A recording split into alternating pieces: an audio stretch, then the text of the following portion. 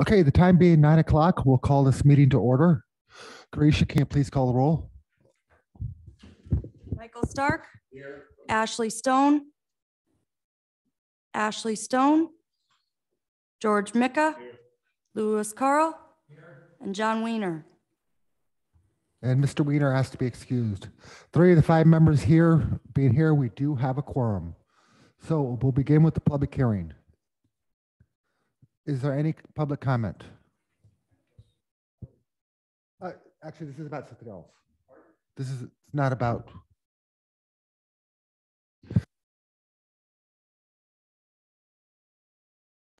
Is there any public comment? One last time, is there any public comment? Could I get a motion, please, to close the public hearing? Mr. Carl makes the motion. Is there a second? I'll second it. Mr. Micka seconds. The public, all in favor? Aye. The public hearing is closed. The next order is election of chairperson. I'll take nominations for chair. Anybody talk? I'll nominate George Micka for chair. What? Mr. Micka cannot be chair. He's chair of land conservation.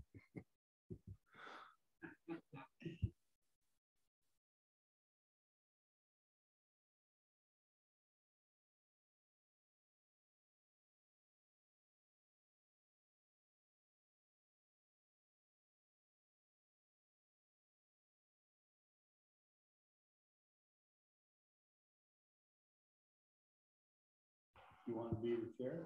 Will you be the chair? Sure. Then I'll nominate. Okay, Mr. Micka nominates Lewis Carl for chair. Are there any other nominations? Are there any other nominations?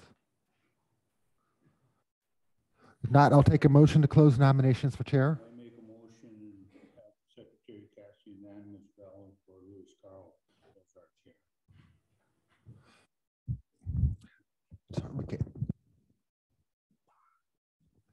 Okay, Mr. Micka made a motion for unanimous ballot for Mr. Carl to be chair. All in favor? Aye. Okay, Mr. Chairman, you are up. Call the next items on the agenda.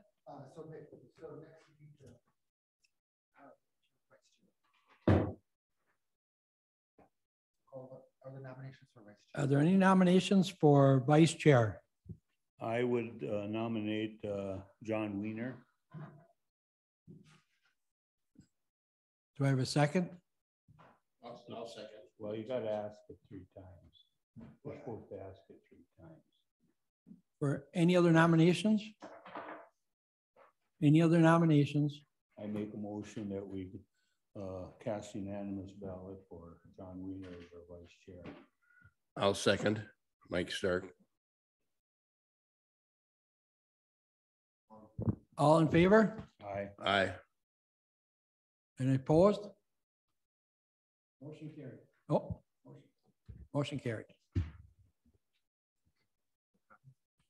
Public comments. 3 minutes. Ken, you can go up to any chair and use the speaker.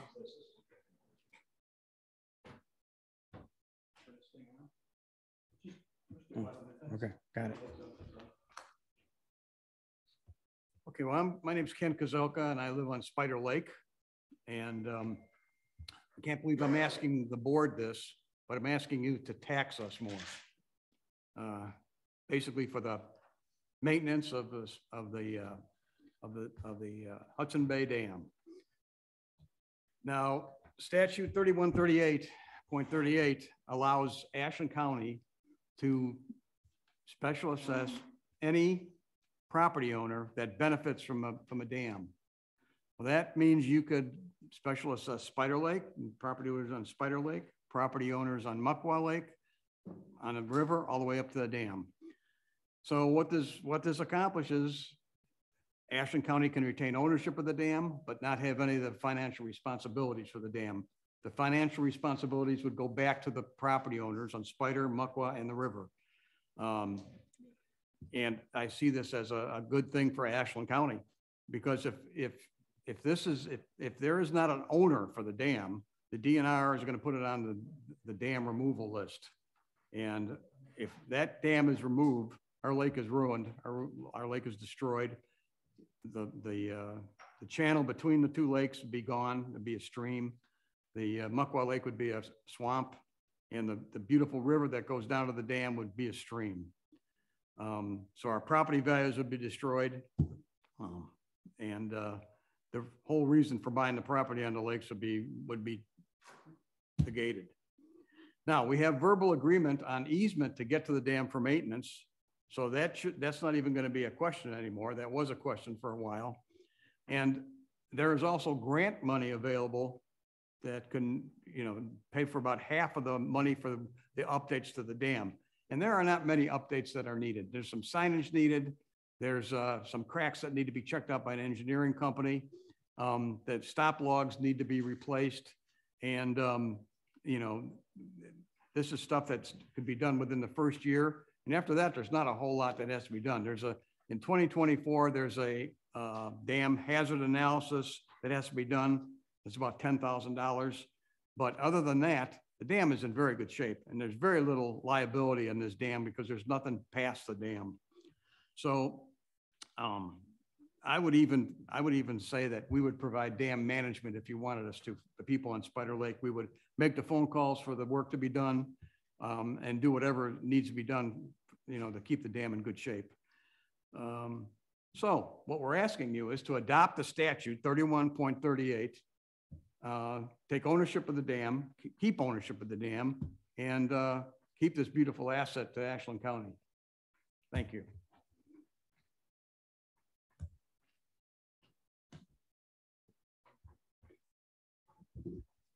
Any more public comments? Any more public comments?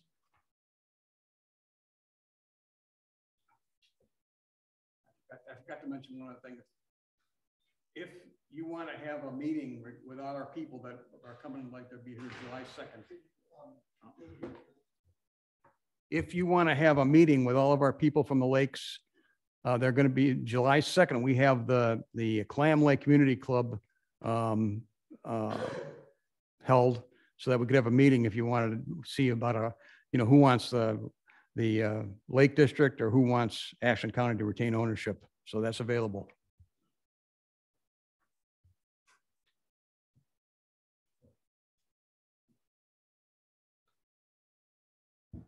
Okay, next item is approval of agenda.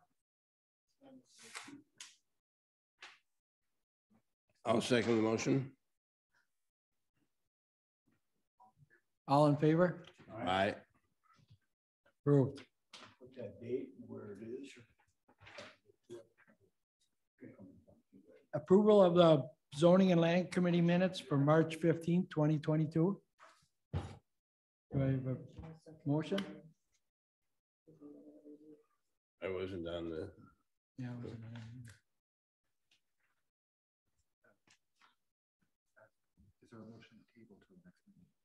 Is there a motion to table till the next meeting? We get the other people here.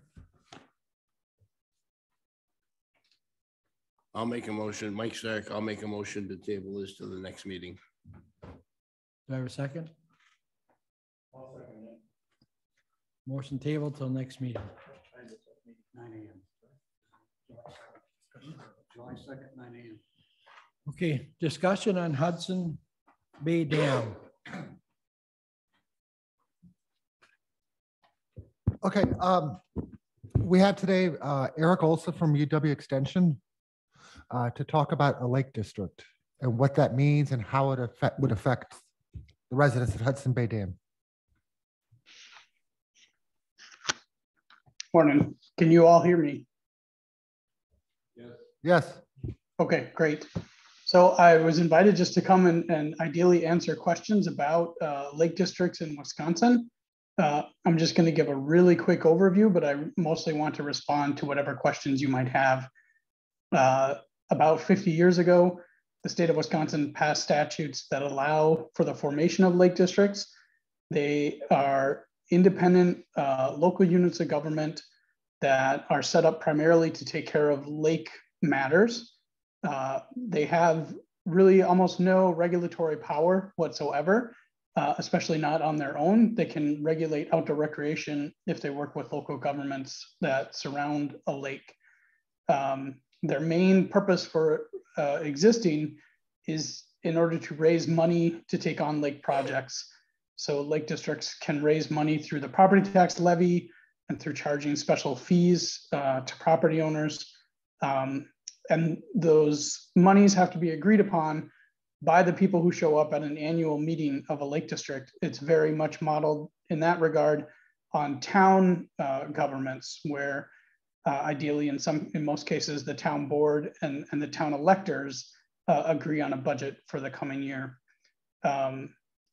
As a special purpose unit of local government, the Lake District is also regularly governed by a board, its own board, which is made up of anywhere from 3 to 5 locally elected board members, as well as an appointed member, one appointment coming from the county, usually through the Land and Water Conservation Committee, and then one appointment from the municipality in which the district exists, the town. Typically, in this case, it'd be a town.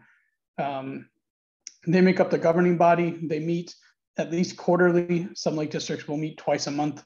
Some lake districts will meet monthly to manage the affairs of the lake district, similar to the county board.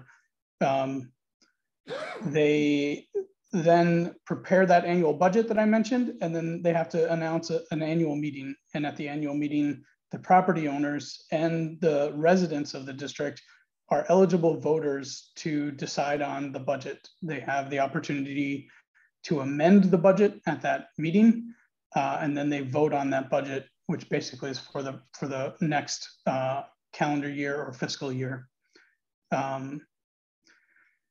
Outside of that, again, there's not a whole lot of powers in a lake district. The gentleman earlier mentioned that it is also possible for a county to use special assessments, and that is accurate from my perspective. That there's a couple of ways to get at the need for money. The reason why lake districts form is often because maybe they don't have a county that's willing to make these types of special assessments, and oftentimes their projects are not as specific as what you're dealing with here with this dam, where it's kind of a known in terms of what needs to be done and how much it might cost. Oftentimes, lake districts take on bigger projects related to aquatic invasive species or watershed management, where the costs, it's really difficult to predict. So I guess I really want to answer questions that you might have about Chapter 33 and about Lake District law. So in a nutshell, what do you think is the biggest advantage to a lake district? Well, compared to a lake association, it's just that there is a reliable source of funding. Outside of that, this direct participation in setting the levy is also seen as a pretty strong advantage. I should mention also that the Lake District law puts a cap on the levy of 2.5 mils. And also has a cap on how much you can raise through special charges. And so it's rare that a lake district could get out of control when it comes to raising money and spending money. There are ways, like, for example, if the dam, and this has happened elsewhere in Wisconsin, if the dam was extremely expensive, you can still finance things through the lake district and spread out those costs over time. Another advantage, I guess, and something for the county to think of if you haven't yet, is that the state of Wisconsin, through the Board of Commissioners of Public Lands, offers loans to local units of government, counties, cities, towns, lake districts. And for a lake district that wants to finance something, or a lake group that wants to finance something over multiple years, because of the low requirements to participate in this loan program through the state of Wisconsin, many lake districts find that to be an advantage as well, compared to a lake association, where a nonprofit lake association would have to find a bank willing to lend them money, and they would have to figure out how they're going to back up that loan. The state of Wisconsin, when lending money to local governments, has minimal requirements. And so I would say just the direct participation, the fact that people get that local say. At the same time, if it's a very, very small lake and a small population, we find that it's difficult sometimes for the community around the lake to generate the level of interest in governing the Lake District to fill, for example, all the elected positions. So even if there were only 3 elected positions from the property owners and residents, someone has to find those candidates and make sure people are willing to serve.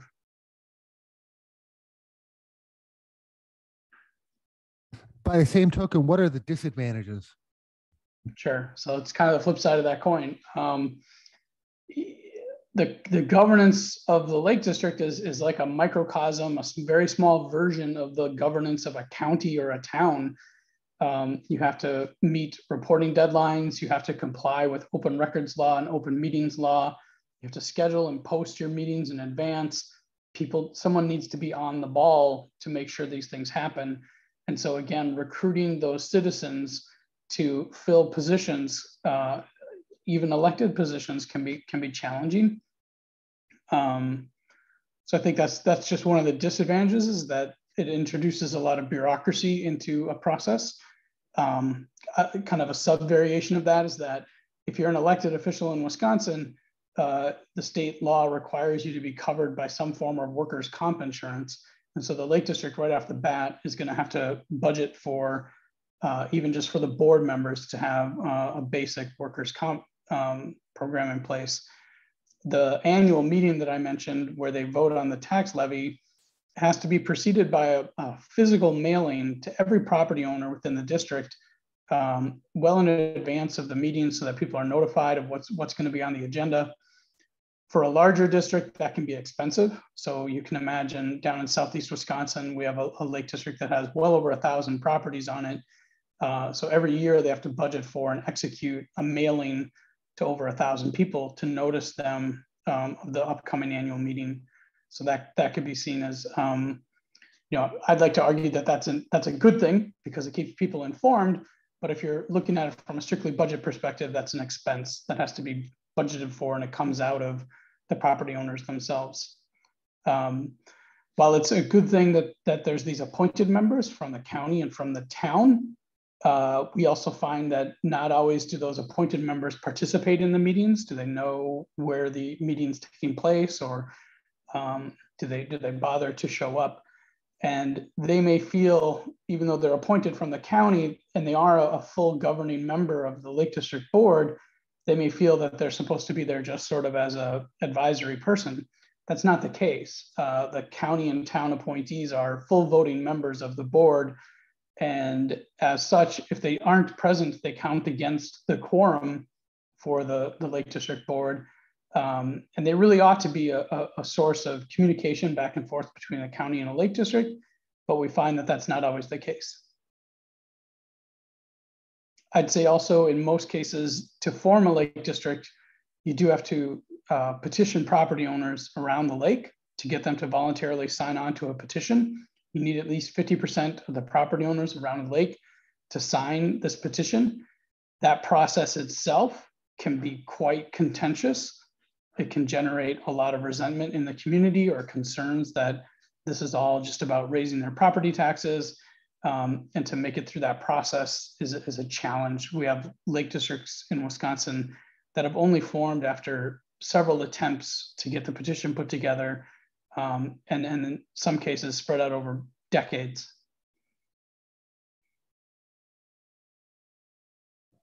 Any other questions? Yeah, I'd like to ask you a question. From reading about the lake districts, I also found that you have to insure the entire lake district, which in our case would be our lake, the next lake over that goes to the river, all the way up to the dam. And I just wonder if you had any numbers of expenses for that type of insurance. Sure, and I guess I'd be careful. There's a whole chapter in our guide, People of the Lakes, that talks about insurance.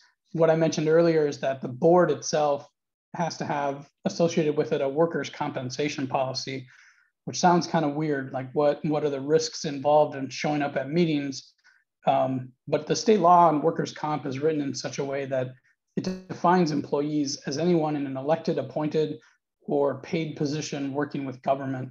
So that's why I mentioned that. There is no requirement that property itself be insured. That's really up to every local unit of government to work with a insurance agent and find out what their risk is and what their exposure is and what sort of insurance they'd like to cover. So if you don't own anything, then it's pretty hard to argue that you need a lot of insurance. There are lake districts that own things like a $250,000 aquatic plant harvester, which is a floating, piece of agricultural equipment, basically. You'd want to have insurance on that. And so whatever the insurance is on owning a piece of equipment like that is what the lake district would have to pay. As far as owning a dam, I'm not a professional dam, either insurance provider or engineer.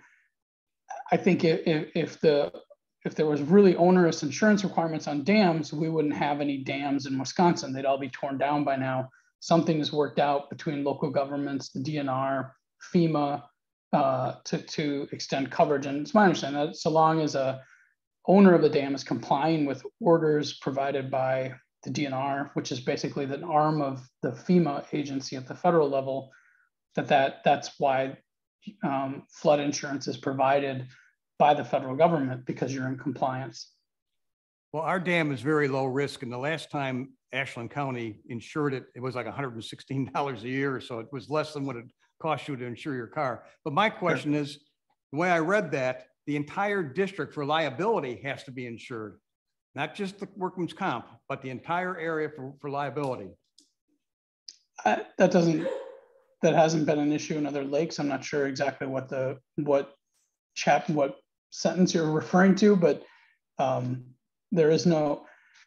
In fact, when you're a local unit of government like Ashland County, there's a great deal of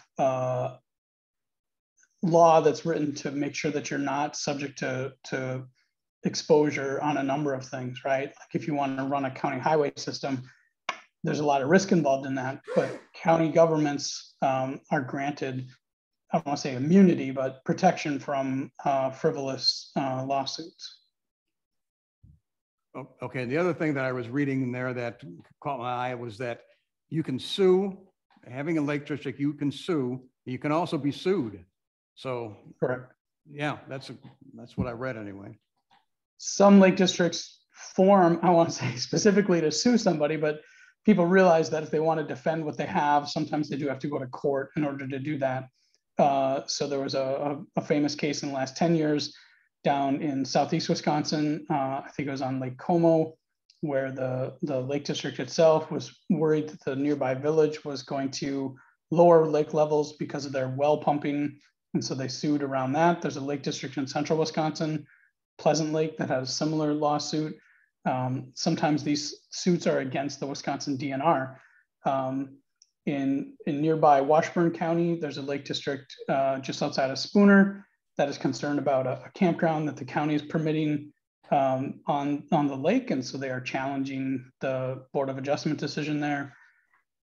If you relied on just one person to somehow raise the money to fund these lawsuits, nobody would step up, or it'd be very uncommon. If you can use the Lake District as a common source of funding for a lawsuit to defend everybody's interests, it makes a bit more sense. And similarly, a Lake District can be sued. We find that doesn't happen very often, just like, it would happen way less than Ashland County being sued, or the town that the Lake District is in being sued, because it's usually proportional to what you have going on. What are you working on? Thank you very much. Any other questions for Eric? Any other questions? Thanks for attending. Thank you, Eric. you. And staff there have my email. If there are follow-up questions and you want to reach out to me, don't hesitate to do that. I just end by thanking you all for doing local government service. It's often thankless, and I really know that you all are the types of folks that keep Wisconsin a good state. So thank you. We also have Jake Druffner from the DNR on the line here. I don't know if he wants to add to anything Eric said, or if there's anything, the questions were asked, if he has any other different answers or wants to reinforce answers. Oh, yeah, I appreciate, can you hear me all? Yeah. Yes, we Okay. can. So I'm the dam safety and floodplain engineer out of Spooner, Wisconsin. We regulate basically all dams on water courses under Chapter 31. We have quite a bit of history with the Hudson Bay Dam. So if there are any questions regarding authorization or ownership or access or maintenance or operation, you can feel free to reach out to me. At this time, we're kind of pending Ashland County's action as well as the Lake Group's action in terms of gaining permanent easement or permanent access to the dam. That's considered the Hudson Bay Dam, currently located on the Uatalos property, impounding Spider and Muckle Lakes. So, yep, we're just here to answer any questions you might have, and I appreciate Eric jumping on and explaining all about lake districts, because I'm not privy or trained in that information, and I know that there's a decent amount of lake districts that own dams within the state of Wisconsin. So if there are any questions regarding previous letters sent regarding Hudson Bay Dam or inspection reports, etc., feel free to reach out to me. But again, we're kind of waiting on action from the Lake Group and the county in terms of easement and permanent access to the dam.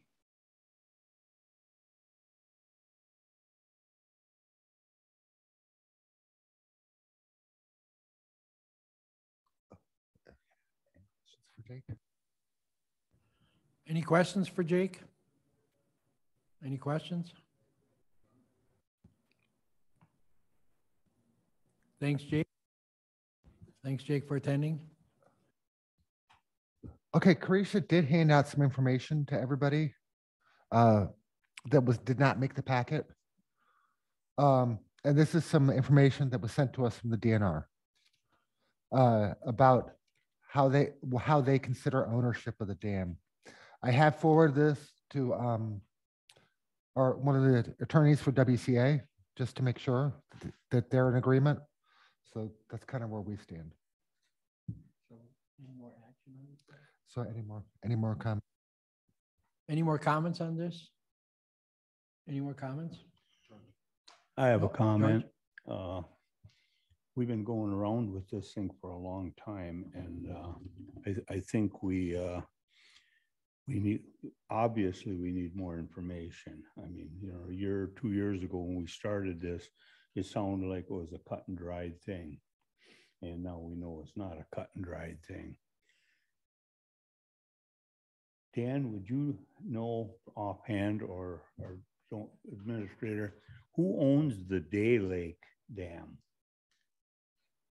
I do not know the answer to that. Jake, do you have an easy way of looking that up? So is this the U.S. Forest Service Day Lake Dam or the Town of Gordon Day Dam?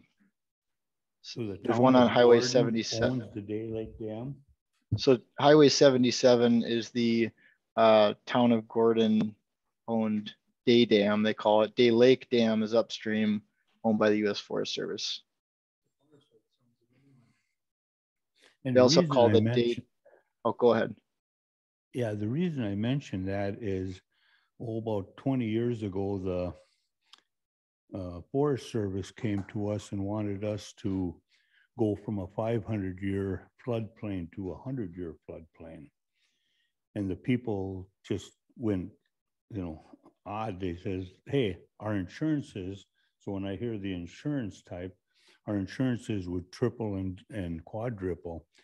And they will really harshly not to go from a 500-year to a 100-year floodplain.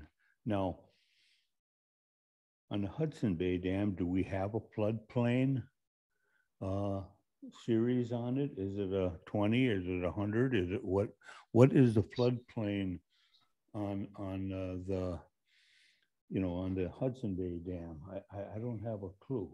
And I think these are questions we need to have answered as to, you know, how come Town of Gordon owns the Day Lake Dam? That's 5-10 times larger than the Hudson Bay Dam. You want to comment? So I can try to answer some of those questions if it'd be helpful. So the way we regulate large dams in the state of Wisconsin is through what we consider a dam failure analysis. The federal government, so U.S. Forest Service, they do not have they do have dam failure analyses, but they do not require at the county level often that the dam failure analysis is actually adopted. So I probably need to explain what the dam failure analysis is, but it's essentially failing a dam within a model during a 100-year flow event. And by failing it, assuming a certain type of breach or a certain type of failure, you can basically make a guesstimate to where that hydraulic shadow would end up downstream if the dam were to fail. That's based on how much water is being impounded and the height at which the dam fails. That's what governs the zoning downstream of a dam, basically in terms of floodplain. Your average floodplain in any other location on a lake or river is usually the FEMA 100-year floodplain. So this in combination, I actually think you might have it on the agenda today, but there's another, there's a few other analyses or studies that are being adopted by Ashland County for similar dams, such as Fawn Lake Dam and I believe Dead Horse Slough Dam, which are both in Ashland County. But essentially, it's a way of zoning downstream of a dam to ensure those that want to build are not within that floodplain or within that hydraulic shadow if the dam were to fail. So the Forest Service dam, they operate in terms of a PMP or a PMF, which are probable maximum precipitation and probable maximum flow. And that's based on they have a higher standard for their dams. And again, that's the Forest Service dam upstream of Highway 77 versus the 77 Town of Gordon Dam, which is operated as a large dam with a dam failure analysis also in place, but using 100-year flows rather than 500-year flows. Or the PMF is not necessarily a 500-year flow and the PMP is not necessarily a 500-year flow, but it's the highest anticipated precipitation and flow that could occur at a dam. And that's, again, that's the federal, not the state standard. So I hope that helps, and I can answer any questions as well. Any other questions? Just as a point of interest, the Hudson Bay Dam, below the Hudson Bay Dam is about 6 miles to Mineral Lake, and there are no homes, no structures, nothing. And matter of fact, Mineral Lake doesn't even have any structures on it. So I think the liability problem, or you're worried about flooding, is very minor. Well, and I can agree with that, but have you seen their agreement? I mean, if the Town of Gordon owns that dam. No, I'm talking about the Hudson Bay Dam. Yeah. They have a lot of liability on Highway 77 because their homes below there. Well, yeah, it's a lot shorter distance between the dam and the lake versus where yours is, like you said, 6 miles. Yeah, I mean, there's nothing there. But it would still be something to go by if you want to start a lake association. And I don't know if you do. I don't think you do. You know, I feel, being a farmer all my life, everything was on my back. And I'm thinking, that dam's never going to go out. And I've told that to the town of Marengo. The chance, you know, we're in this dilemma because it's a foot higher than a small dam. Well, it really isn't. As it turned out, the way the dam was redone, they redid it in 1970, and it isn't a foot higher anymore. It is a little bit higher, Jake, right? But we can petition for that level. Yeah, so a couple things here. There's small dams and there's large dams. A large dam is any dam has a structural height of over 6 feet and impounds 50 acre feet or more of water. So this dam impounds more than 50 acre feet of water, and it has a structural height right now of greater than 6 feet. If you created a small dam, so you lowered the structural height, you would have to lower it a couple feet, but in turn, likely water levels would also be reduced in order to incorporate a small dam instead of a large dam. So there's less requirements for a small dam than there is a large, but also that typically means your water level may decrease at the same time. So the Hudson Dam is a large dam? Yep. Yep. Well, we reduce it by 2 feet, we're in trouble on Spider Lake and Muckwa Lake for that matter. So that we can't have that. And we're willing to pay to do the work or the analysis, to make sure that the dam is in compliance. When you say we are, is that your committee or is that just personal people? Well, that's the people on You Spider Lake, Muckwa Lake and the river, as long as, if you do the taxing. Right, so they got together, they have a district, they all agree, it's in writing agreement, or it's just verbal? Regarding what? Regarding the study and everything you want to spend the money on. Well, we've been working on this for 3 years. And Right, that's why I'm new, that's why I'm. Okay, yeah, no problem. Trying We to- were willing to fund it ourselves, okay? We had pledges of over $35,000 to get it started for the maintenance of the dam. But, the way it worked out, the DNR wrote a letter to Ashland County saying, you own the dam. And that's Right. what got us to this point. And all we're trying to do is say, hey, we're willing to still pay for it through the taxation as long as you retain ownership of the dam. So I personally think it's a simple process and would not damage